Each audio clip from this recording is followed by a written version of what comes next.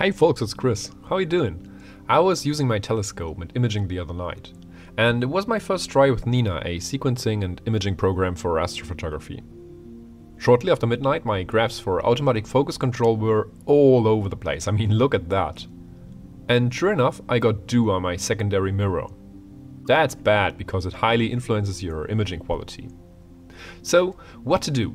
I got my stuff together, soldered 8 resistors into a chain, I made a loop and wrapped everything into isolating black tape.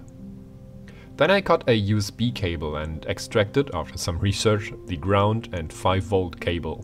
As predicted, I got around 1.5-ish watts of power flowing when connected to an USB adapter. I extracted my secondary mirror from my telescope, and now that I had it in my hand, I cleaned it and placed the resistors loop on the back of the mirror. Just be careful handling those mirrors though.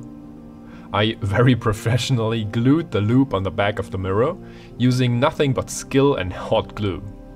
I clipped the mirror back into the telescope and collimated the hell out of it, and then taped the cables so that the cable profile stays low in the light path. I plug the cable into the USB adapter and it warms the mirror and hopefully prevents dew forming on the secondary mirror during night.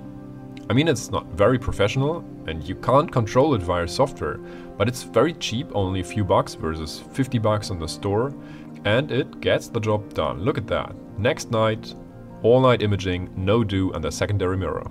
I hope this helps. Clear skies everyone, until next time here on Catching Photons.